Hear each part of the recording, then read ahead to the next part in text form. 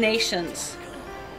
And that's really heavy and big, but I think it's so true that it lies within the prayers of the children, so that things are actually not going to happen unless children pray.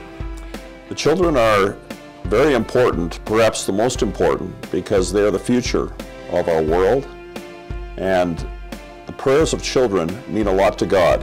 He's used children and youth throughout history to do very significant things.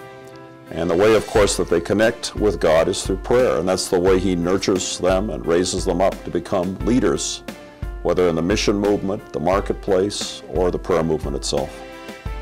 Our generation is the most effective generation which prays to Jesus Christ, because Jesus hears us while we're praying, and we believe that. God has placed specific gifts inside each one of us to bring glory to His name. God has planted these gifts within us before we even entered this earth, and we believe His heart is for us to be given the opportunity to express these from a young age. We need to be trained and given opportunities for our gifts to be developed and expressed, regardless of our age. We desire to be an active part of the body of Christ and believe God will move mightily when we are all joined together in a heart of unity. We are now going to share some testimonies from kids all over the world and how God has moved in their lives in amazing ways through prayer.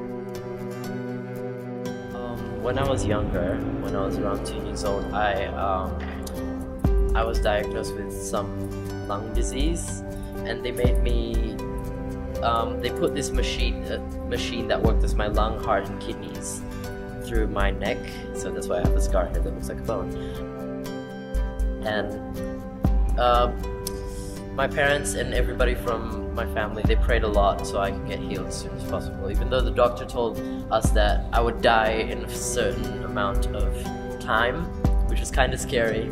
And yeah, so anyway, they prayed and prayed and prayed, and God told us that I'd be healed in 3 days, and sure enough, that happened, and that's why I'm here right now. About when I was 3 or 5, I was very sick and I kept on vomiting, and then you prayed for me, and then when I went to bed, Dad just put a bucket next to my bed just in case I have to do it again. But then I looked at him and said, "Dad, why do we have a bucket? We prayed. I'm okay now." And then the next day I wasn't sick for the whole year over that.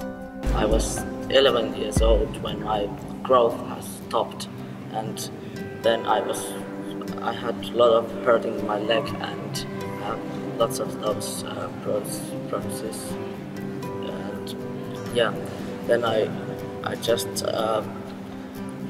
prayed for and things of what happened, and then the doctor says to my parents that I maybe have a cancer, some kind of blood or bone cancer. Yeah, and then we went to one of the prayer conference where one woman prayed for me, and she said that you will be grown up. Yeah, so after that, my growth has just going up, and yeah, that kind of things. I don't have any more hurt in my legs now. In 2010, when I was at Bethel Church at Redding, California, I was testified that my generation would change Egypt, and that's what happened. The year after, there was a revelation against the president of Egypt, and then everything changed. We pray that today, in this video, you've seen and heard the heart of the Father for the little ones. In Mark chapter 10, verse 14, Jesus says, "Let the little children come to me, and do not forbid them, for of such is the kingdom of God." We believe that whether you're a parent, a grandparent, a teacher, a pastor, that not only do you have a responsibility to train and equip this younger generation, but we also believe that there's a responsibility of releasing them into the body of Christ.